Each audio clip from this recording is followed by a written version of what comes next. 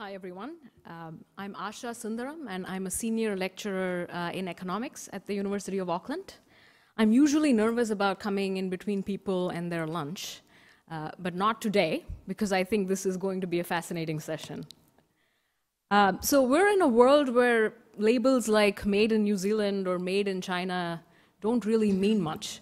And we cannot talk about international trade without talking about the fragmentation of production activity across borders. And who better to talk to us about this than our next speaker for the day, Professor Fukunari Kimura. Professor Kimura obtained his PhD in economics from the University of Wisconsin at Madison. He is the professor of economics at Keio University in Japan, and he's also chief economist of at the Economic Research Institute for ASEAN and East Asia. In addition to being a keen rugby fan, Professor Kimura is internationally known for his research and his thought leadership on production networks, the digital economy, particularly in East Asia, and not only in the academia, but also in global trade policy circles. So I believe that his diversity of experience will be particularly appreciated by this audience. So please keep the questions coming. And Professor Kimura, we're very happy that you're here, and we look forward to your presentation.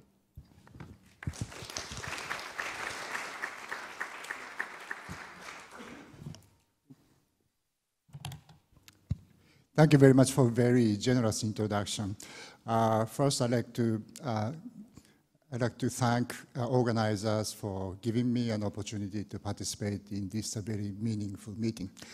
I have two hats, as I introduced. Actually, a bit more than half of the days a year I'm teaching at Keio University, Tokyo. Still teaching pretty boring, very traditional trade theory and other things. Sometimes I'm still teaching a Heck-Shaolin model, of course. But the rest, actually, I'm flying around Asia, particularly ASEAN, and then thinking of how we can think of development strategies of developing countries. We heard of the China story. China is a great country.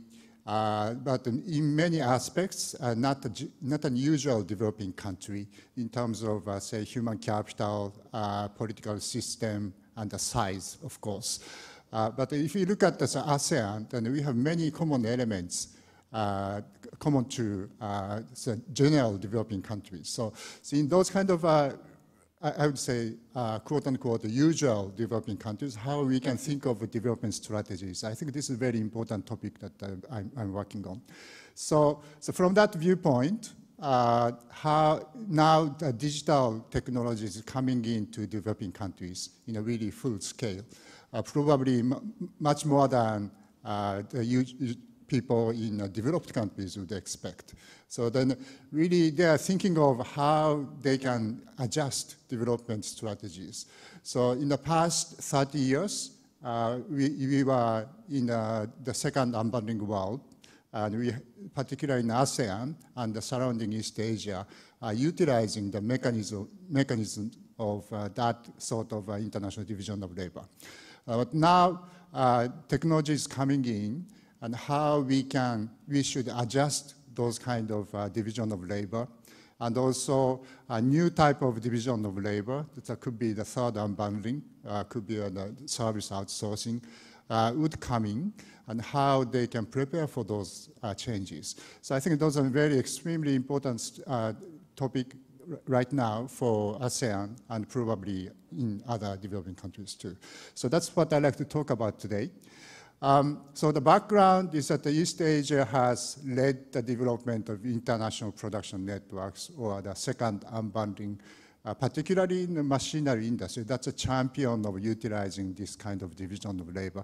I'm not talking about garment, not talking about footwear. So some part of those industries are doing this kind of division of labor, but usually as a much slow type international division of labor. But going into machinery industries, we really observe the back and forth transactions of parts and components, and those should be very timely and synchronized manner. Otherwise, this kind of division of labor doesn't work. So that's what we did in ASEAN and East Asia. By the way, if I say East Asia, then actually this is ASEAN +3 sometimes, or sometimes ASEAN +6.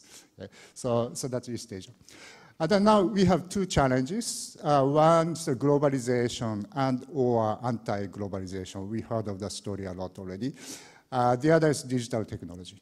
So then how to reformulate the development strategies in newly developed and developing countries.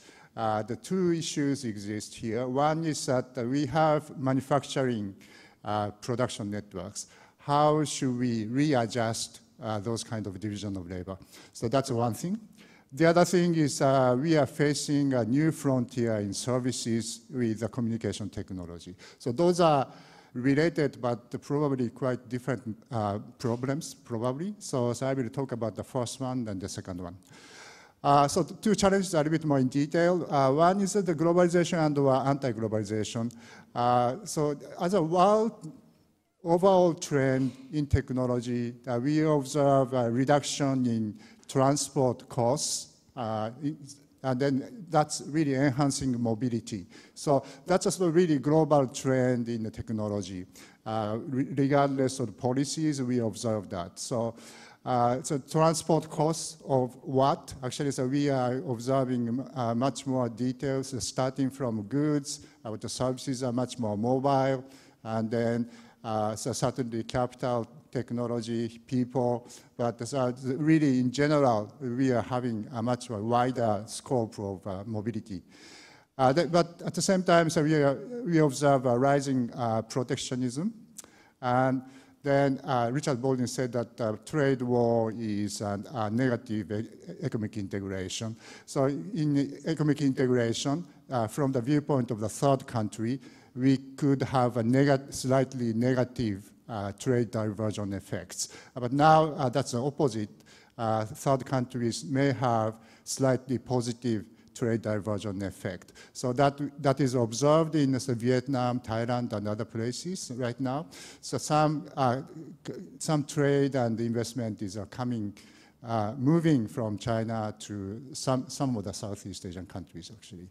But probably the enhancing uncertainty would affect much more, so that is certainly negative, and then so that will affect new investment, because in order to set up production networks, we need investment. We need a sort of long-term perspective to do that. We are not really doing transactions at the spot market.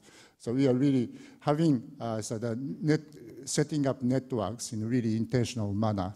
So uncertainty is really affecting negatively for those kind of formation. So going to digital technology, so the first book of Richard is talking about two phases of the same technological paradigm. I think this is very useful to think of the impact of digital technology, particularly for developing countries. That's IT, information technology, and CT, communication technology. So IT is, say, robots, AI, machine learning, Industry 4.0, that's a sort of image. The CT, say, internet, smartphones, 5G. Okay. When we talk about the international division of labor, the impacts of those technology could be quite different. In case of IT, basically the number of say the data processing speed is getting faster. So we do not need a sort of too many steps for doing something. So the number of tasks may be reduced. So then probably we can have a sort of concentration forces coming in. We don't have to do much division of labor. But in case of communication technology, that is really overcoming distance. So possibly that would accelerate division of labor. So when we talk from the viewpoint of developing countries, how to attract some economic activities, we really have to utilize those. But those two aspects of digital technology may affect in the opposite direction.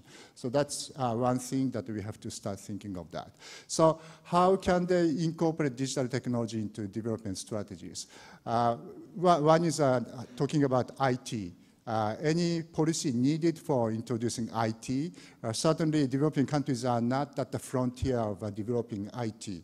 They are basically the situation that they are users rather than a sort of real developers for those kind of technology.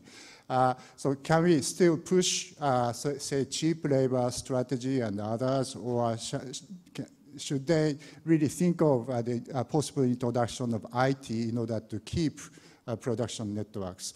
Those are one thing that we really have to think of that. So certainly here then, we have substitutability and complementarity between machines and humans. So in the context of developed countries, we are really thinking of substitutability a lot. But actually, it's, many new type of labor, new type of works are generated by that. So those are complementarity between machines and humans. Similar thing happens in the case of developing countries, how they can seek some sort of a complementarity. That could be very important. The city, actually city is already there. If you go to Jakarta, Bangkok, everywhere, so let alone China, city is already there and really penetrating into their daily life. So that's not because of the government policy. Maybe I would say that the government policy is not doing anything, so that's why they are coming in already. So then we have to think of the supporting soft and hard infrastructure, probably. That's the story that we have to think of. So going to the manufacturing link first, they're talking about the second unbundling world. Many people are saying that this kind of division of labor is already gone, it's out of date. So that kind of argument is a lot in ASEAN too, but I think this is really a sort of dangerous argument. Still, I don't know how many years we would stand with this, but at least at the current status, still we have a lot of room for expanding and deepening production networks in manufacturing sector. So don't jump into a sort of no manufacturing world suddenly. Still we can do, that's what I like to claim.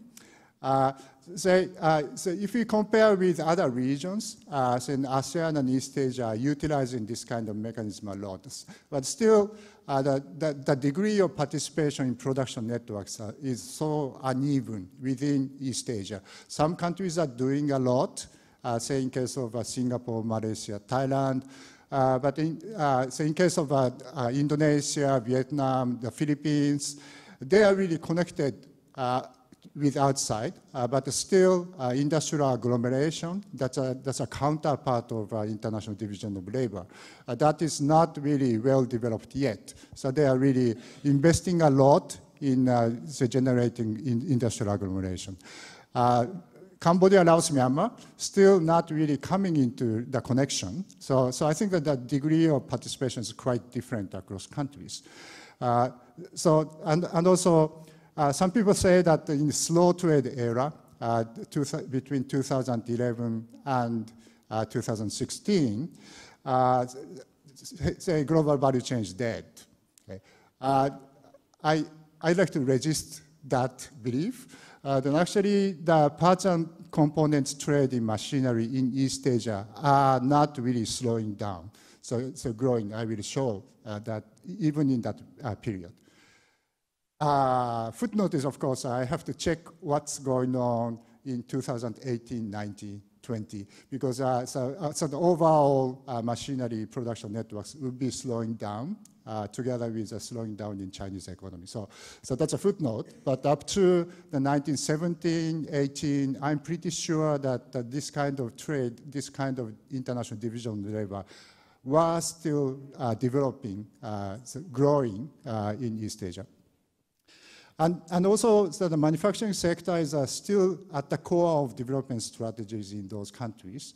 So we really seek the possibility of enhancing location advantages and the reduction in service link costs. That was a really core part of ASEAN integration and the East Asian economic integration. And also fragmentation of production, at the same time the formation of agglomeration, particularly industrial agglomeration, that is a very important portion of development strategies. So you can see this put a lot of stress on so-called connectivity, that partially the physical connectivity like infrastructure, physical infrastructure, and also the institutional infrastructure. Those were at the core of development strategies. That kind of development is still important, both in economic term and also social term. If you see the ASEAN and East Asia, we can see a very active internal labor movements from rural to urban or suburban, and also informal to formal. That the manufacturing sector and the surrounding services sector generates a lot of jobs for relatively poor people. So relatively poor people, say in case of Thailand, from northeast Thailand, moving to central to get some jobs. Many are in manufacturing sector or surrounding the services sector. That kind of internal movement, labor movement was very important in order to see the poverty alleviation. This region has been very successful and very quick in poverty alleviation compared with other parts of the developing world. And also, after forming industrial agglomeration, then they can get technology transfer spillover by participating in production networks originally run by multinationals. Before forming industrial agglomeration, say in case of export processing zone, 100% import, 100% export, no technology transfer. So local firms have to come into production networks, and then finally they can get technology transfer, technology spillover. So I think the formation of industrial agglomeration is extremely important here. And many countries are not doing that outside of East Asia. And also we observe the robustness against disasters too. Actually, compared with spot market type transactions, transactions inside production networks are much more resilient, even if we have a sort of shocks from the demand side or supply side. Yeah, so I just show some pictures. This is an old theory, so-called fragmentation theory. The paper was in the 1990. In 1990, actually, they did not observe this kind of things empirically, I guess. But I think the idea is that we need production blocks with location advantages, particularly for developing countries. Certainly, the inexpensive labor is one of the strengths. Sometimes, say, good logistics connection, like Singapore, those are the location advantages. And also, but if we locate production blocks in the remote areas, then we have to connect those production blocks. So in order to do that, we have to reduce the service link cost to connect those production blocks. And the ASEAN and East Asia are doing a lot for the reduction in service link cost, and also some location advantages like, say, industrial estates, so the basic economic infrastructure to support manufacturing, they did a lot for those kind of things. So then they can jump into this kind of division of labor. This is too small, sorry, but so if you look at the proportion of machinery exports and imports out of total export and imports for all countries, the red bar is export side, blue bar is import side. In the 1970 or 80, actually that kind of trade was very minimal. The stripe portion is parts and components, actually. So very small amount of parts and components transactions, and also that's basically one way. But in the 1990 2000, 2010, you can see a very large portion of stripe portion, and both export side and import side. This is really indication of second unbundling in the machinery industries. They are really doing some production process by importing parts and components, and then export again. So that's not the division of labor industry by industry, but the one industry is really fragmented into the production processes and then division of labor. So that's what we observe that. But if you look at the countries, and we have a lot of variety. On the left-hand side, say a lot of parts and components trade Singapore, Philippines, Costa Rica, Hong Kong, Malaysia, Thai, Korea. So they're really doing second unbundling in the machinery industry. But the right-hand side, say you can see still as the really one direction trade. They are just importing machinery, but not really exporting. So even in Laos, Myanmar, Cambodia, you can see it's a still very minimal amount of exports of machinery parts and components. So the Indonesia, Vietnam still at the border, they're coming into the second unbundling. This is in terms of the number of parts and components, so-called extensive margin. And the left-hand side, actually, this is just counting the number of exported machinery parts and components. In this classification, HS 6-digit, we have 443 kinds of machinery parts. Out of that, how many are exported? That's on the horizontal line. Vertical line, the number of destinations, number of destination countries. Say Indonesia, Malaysia, Singapore, Thailand, they are actually exporting almost all kinds of parts and components to somewhere. But in case of the Philippines, a little bit shorter in the horizontal line. So still really not fully coming into that in the sense. They're going to Brunei, Cambodia, Laos, Myanmar, still very small number of kinds of parts are exported. The Vietnam is really changing a lot. The blue is at 2007, the red is at 2013. You can see as a really big change in the involvement of production networks. So the next step is forming industrial agglomeration, not just doing simplistic so-called cross-border production sharing. That's the left-hand side. They're coming into, say, electronics, industrial agglomeration in Malaysia and the Philippines. You can see in this kind of a division of labor, actually one company is sharing as a short distance transactions and long distance transactions. It's not a really simplistic snake type shape or a simplistic spider shape, but it's a really a combination of short distance transactions and long distance transactions. The short distance transactions are done in industrial agglomeration. And in the case of automobiles, in the right-hand side, much more that kind of aspect is more salient. So they really prefer, compared with electronics, they prefer industrial agglomeration. But still in production in automobiles in Thailand or Indonesia, they have to import some important parts from outside. That is really supporting industrial agglomeration. By, say, in case of Bangkok metropolitan area, the circle is 100 meter diameter. They have about 40 industrial estates. Then they're doing a really just-in-time system. They have a very good road network and also big ports and airports.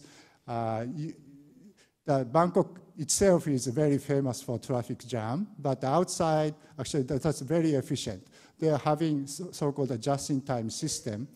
Say in case of Toyota factory, they are doing 2-hour just-in-time system. So most of the parts, they are having only 2-hour equivalent amount. So that means that at least once in 2 hours, they have a supply of parts and components. That reduces the inventory stock of parts and components.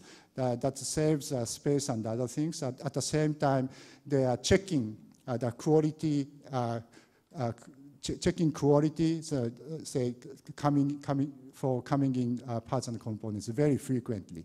So that would save time a lot and in just-in-time system. So this is a night light picture. So the red portion is very bright at night, and the green portion a little bit darker, white completely dark. From 1992 to 2012, you can see a sort of development of industrial estates. The circle is now 136 kilometer diameter, actually. So the Bangkok metropolitan area is actually very efficient in terms of industrial estates, industrial agglomeration. This is Jakarta. It's much more crowded, actually, and particularly on the east side arm. That's an important industrial area, but still pretty crowded. Now, I think, but after this, Indonesian government is really investing on the formation of industrial agglomeration. So the highway system is expanded, and also now a new port construction is planned. Urban transport is really under construction. So they really have to have some efficient industrial agglomeration. So far, pretty inefficient. Say only 40 kilometers from the port to the factory, they can just have one round trip rather than a kind of frequent trip, actually. But they are trying to improve that kind of situation. So the similar thing happens in the Philippines and Vietnam right now. So they still have a lot of room for expanding this kind of operations. So after having an industrial agglomeration, how local firms can get technological information. If we look at an ASEAN's case, we did a lot of questionnaire survey. Say in case of Japan, Korea, or Taiwan in the past, in the 1960s and 70s, the functions of universities, research institutes are very important. And also local firms are importing technology directly from foreign countries. But actually in ASEAN, those channels are relatively thin. But a very large channel is buyers. Those are multinationals. Multinationals are employing suppliers. Those are sometimes local firms. Then we can see a lot of technology flow from downstream to upstream. Then upstream firms are actually providing technology to another upstream firms. So those are what's going on in industrial agglomeration. So you can see the speed of poverty alleviation. The color shows us the income level at the household level. Then basically the lower portion, light blue and red portion, those are poor people under poverty line. The proportion of those people are really coming down for all countries except the Philippines, actually. Somehow Philippines is very flat, but in other countries, very quickly we observe the poverty alleviation. It doesn't happen in many countries outside, say, African countries and others. It's not really doing like this, actually. So the employment generation, particularly for poor people, I think that was a very important aspects in this region. Growth of trade in the slow trade era. You can see in intra-East Asian trade, say parts and components and also consumption goods. Those are basically finished products, including machinery. Those are growing even after 2011. So the speed of growth is a bit slower than in the mid-2000s. But so you can see really going up and going down. Those are primary goods and also processed goods. Those are basically the materials. Those are coming up and coming down. This is, by the way, in terms of nominal prices. So we can see the price cut of primary products in this region too. So if we make it real, then maybe up and downs are much smaller. But so most of the slow trade is coming from slowing down of trade in raw materials and also raw materials, actually, the primary goods. So in the other parts of the world, actually, it's not very clear. So, but inside East Asia, still up to 2016 at least, network-related trade was still growing, actually. So don't lose the hope that we can still use that. Okay? So then I have to talk about the technology. So how to keep and activate production blocks in less developed countries. So now we are talking about the fear of reshoring. Reshoring is that in developed countries, we observe a substitution of labor by machines very quickly. That will come probably very quickly in a few years. So cheap labor in LDCs may not be needed anymore. So if labor is substituted by machines, so the production blocks right now located in LDCs may come back to developed countries, possibly. So that is so-called reshoring. So shifting from offshore to onshore from the viewpoint of developed countries. So many ASEAN countries are worrying about these kind of things. But probably the substitutability between machines and labor is not so simple. So largely, of course, we will see that the manual routine works could be replaced by machine faster compared with cognitive, multitask, human works. But the actual substitution occurs probably on a very micro individual level. So we cannot really say that this type of labor is really wholly replaced.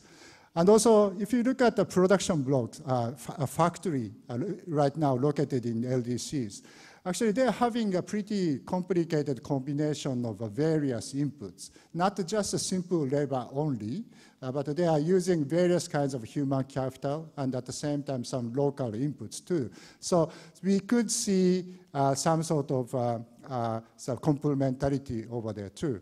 And also the cost of introducing robots, we just assume that that kind of cost would be much higher in developing countries than in developed countries.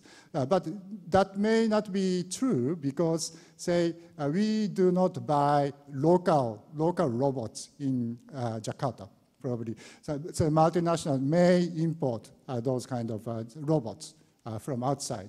So the cost of introducing robot may not be much more expensive than in LDCs compared with in the DCs. And also, the whole operation of this kind of manufacturing activities will become more machine-intensive, robot-intensive. So you know that from the viewpoint of developing countries, how to keep those production blocks and stay in the production networks, they may think of the introduction of machine a little bit more. That could be a sort of one possibility. And I'm working on, with my co-author, for some very simplistic empirical study now. So we have the data of industrial robot introduction. This is a by industry, by country, by year data. Put that on the right-hand side and left-hand side, it's a network trade. So basically, machinery parts and components and finished products. If you see this gravity exercise, actually, the introduction of robots on the side of developing countries positively affected the network trade. And particularly with the larger usage of cross-border service outsourcing. This is actually the country level. And that happens only in East Asia somehow. The rest of the whole world, it doesn't work. So I think that's a possibility that, say, introduction of robots could be complementary to keep those production blocks in developing countries. Of course, we cannot really conclude that very easily because the introduction of robots is still in a very preliminary stage. So we would see much more big movements in the coming years. But at least we can say that the usage of IT should not be excluded from the beginning. We should not say that, oh, you are developing countries, so forget about the introduction of robots. That may not be a really good idea for going. So this is a picture. So we are using labor. So that's why production blocks are coming into developing countries. But in developed countries, they are introducing robots. Then that could be a cheaper way to do rather than using cheap labor in the developing countries. That's a reassuring story. But one possibility is that introduction of robots on the side of developing countries, that may be a sort of supplementary move to keep those production blocks. And you can see that the whole industry is going to be more robot intensive. So it may be natural to make this kind of adjustment possibly. So at least we do not have to exclude this kind of possibility in the case of developing countries. Okay, then going to the communications technology side, particularly in the form of services. So CT penetration is very fast in LDCs, much faster than what people in developed countries imagine. The reason is that they are young first, in general, particularly compared with Japan, compared with me, they are so young. And also, very lenient regulatory framework compared with the developed countries. So that's much easier to introduce those kind of technology and then set up new businesses. And also, weaker vested interest. So there's no big union of taxi drivers and others. Okay. So I think those conditions accelerate the introduction of CT, and then we can see new businesses are mushrooming there too. So starting from social media, B2B, B2C, e-commerce. By the way, the B2B e-commerce is still much bigger than B2C, but B2C is also growing. Then matching and sharing, say in transportation or lodging, service outsourcing gradually.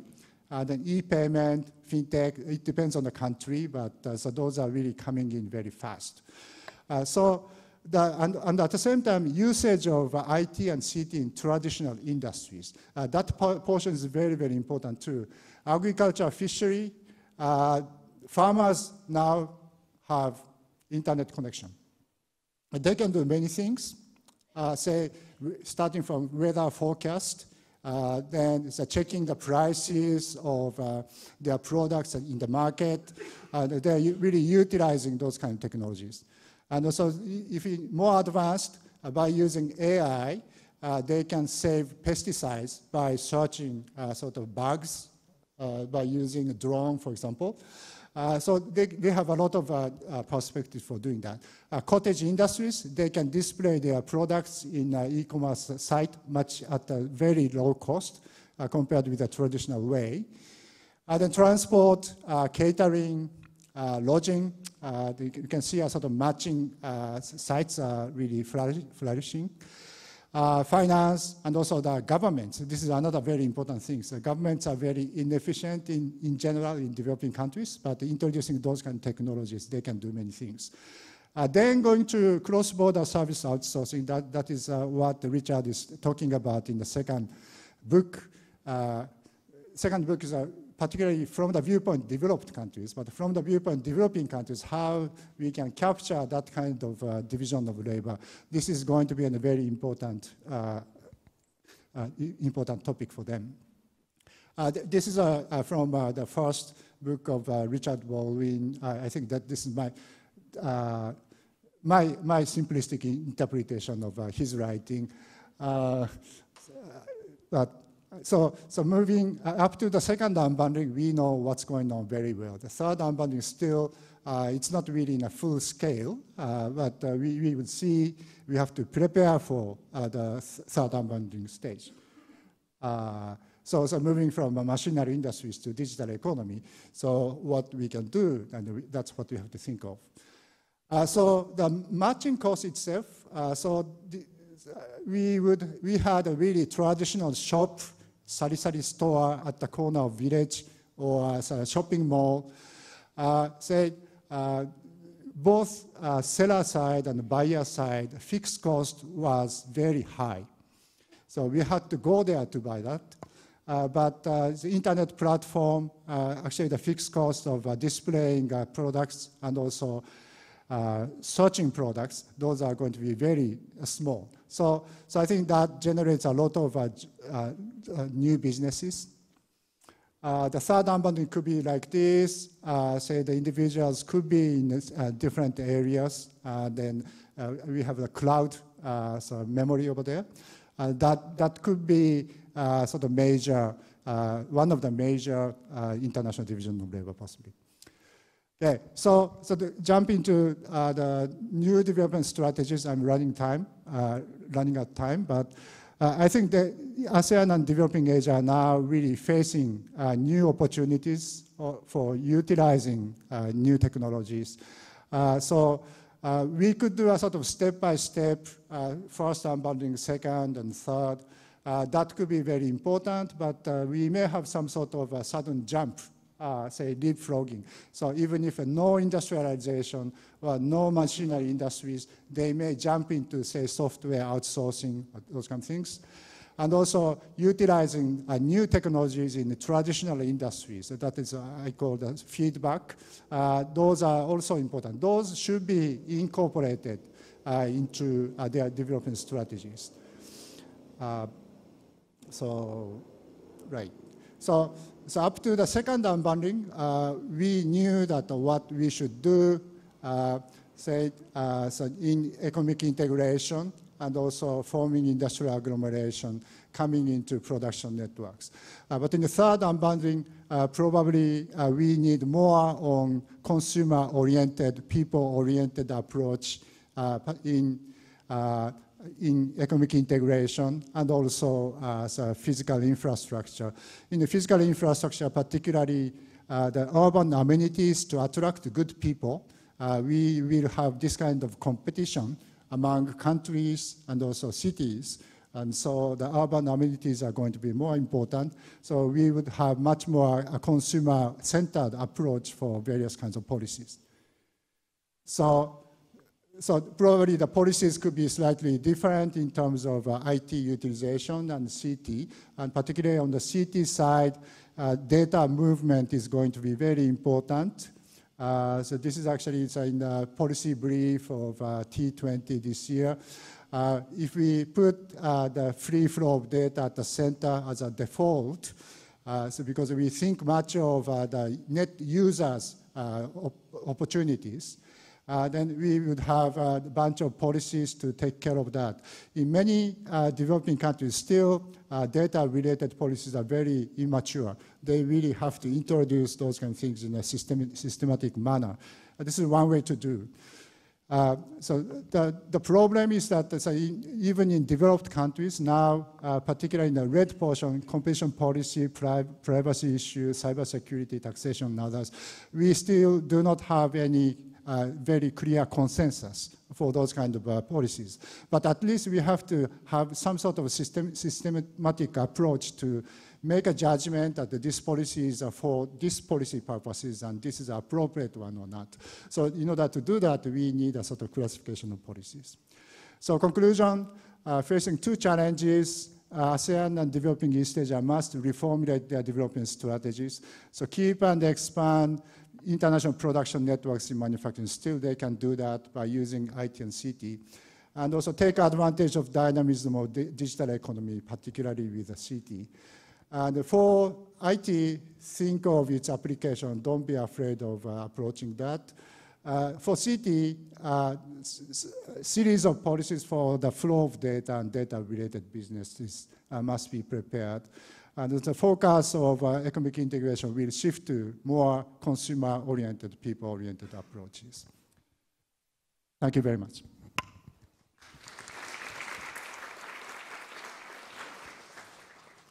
Thank you very much, Professor Kimura. So let's keep this interactive, and I'm going to see if there are any questions from the floor. Yeah, Stephanie.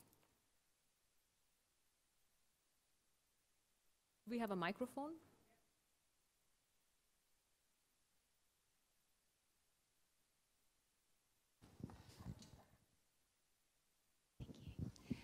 Thank you very much, Stephanie Honey. So thank you, Professor Kimura. That was really fantastic, interesting, nuanced look at global value chains. Towards the end, you talked a little bit about the role of free trade agreements to facilitate those global or production networks. I wondered if you had done any work looking at the implications of the existing FTAs on that picture that you've painted of what's happening in East Asia. And in particular, I guess I'm channeling some of the colleagues in the room who have spent large chunks of their lives working on TPP and CPTPP. Are you anticipating much of an impact from that agreement? Because of course, one of the sort of philosophical underpinnings of that was to create the right enabling environment for global value chains. But are we going to see the sort of irresistible pull of the CPTPP zone changing some of those existing global value chains in the region? Thanks. I think the so-called high-quality FTAs have made a big help for having particularly the second unbundling.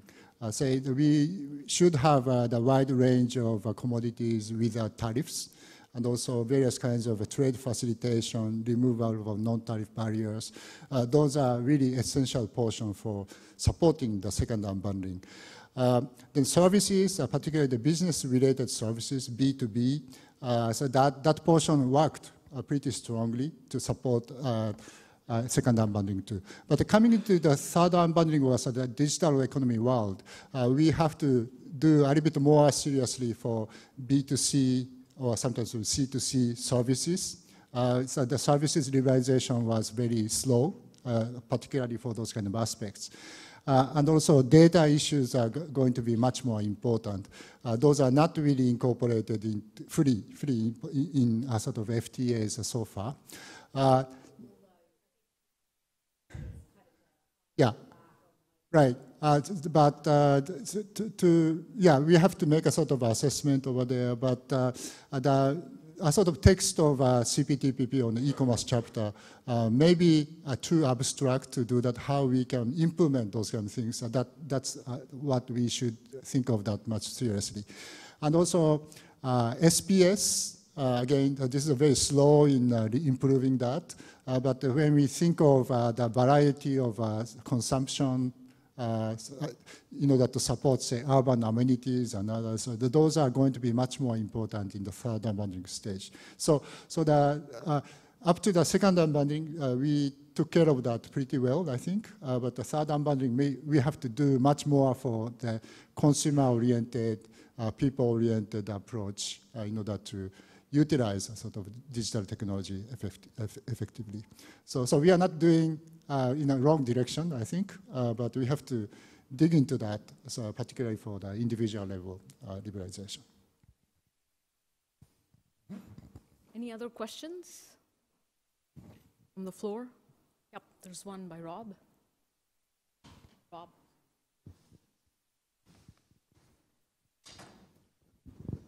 Yeah, thank you very much, Rob Scully, for a very informative and very comprehensive presentation, and you've opened our eyes to some of the issues involved for countries that are wanting to secure their places within these global value chains. I guess one of the other policy preoccupations that governments will have is how can they increase or maximise the share of the value created within the value chains, and I wonder whether you might say a little bit about what the policy strategies would be to increase or maximise countries' share of the value being created in these value chains. And that's obviously not only for developing countries, but even for a country like New Zealand, that's an important issue.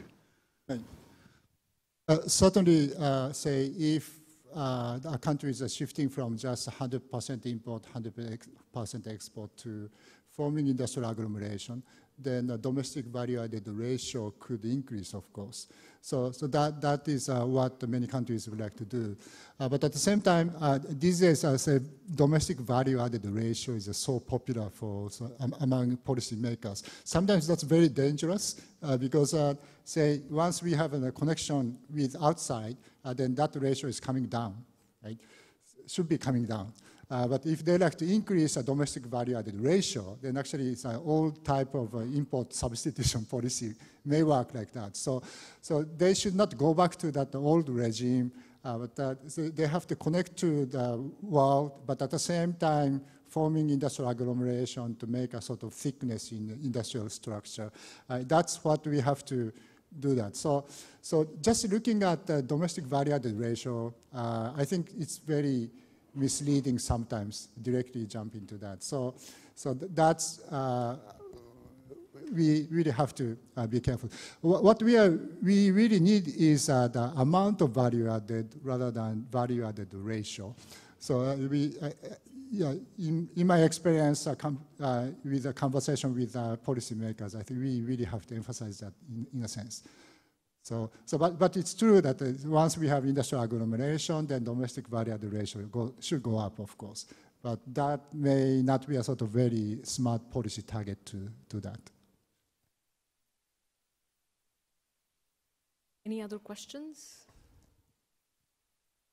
Okay, so oh, there we go.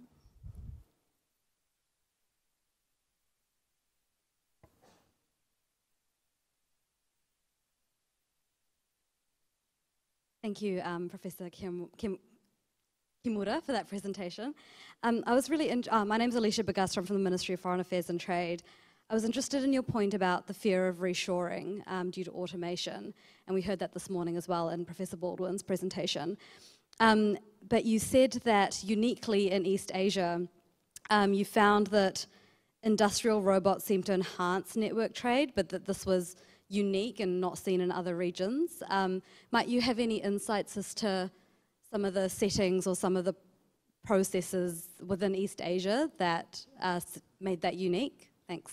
Yeah, we have to dig into the data much more carefully, actually. But one possibility is that actually the introduction of industrial robots is highly biased in the rest of the world toward automobile industry.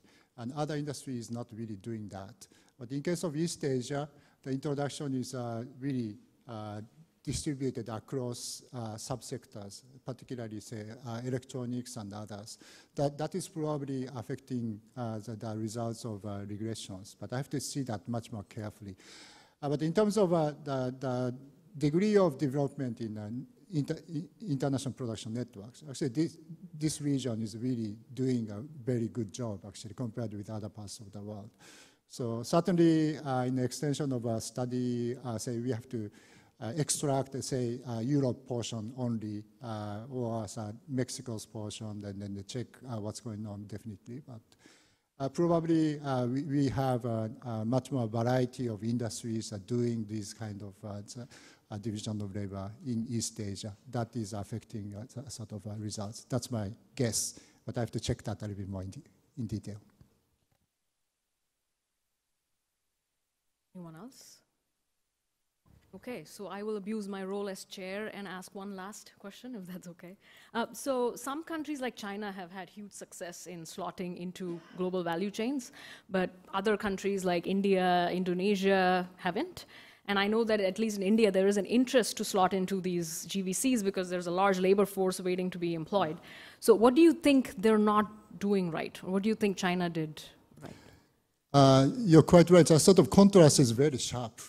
So some countries are doing that, some are not doing at all, actually. India is not really successfully coming into that. I think one big reason is the service link cost. Say the port facilities and the hard infrastructure to connect between production block and production block. Still, the cost is pretty high in case of India. That's one thing. The other could be a sort of location advantages. So in order to operate a factory, say they can really utilize a sort of strength, say that the abundant labor to do that. But just having labor is not enough to operate production block. They need other conditions, other inputs, and those kind of things. We really have to check sort of investment climate in doing that too. So it's compared with Thailand.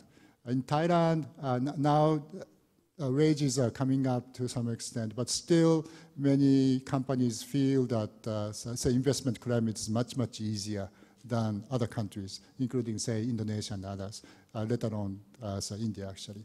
So both are important. One is service link cost. The other is location advantages. I think that's a sort of checklist that why countries cannot really come into that. Okay. Well, please join me in thanking Professor Kimura for this session. And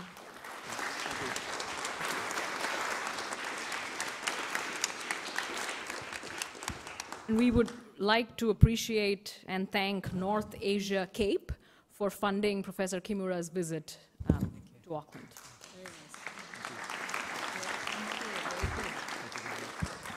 And so with that, I believe we're ready for lunch.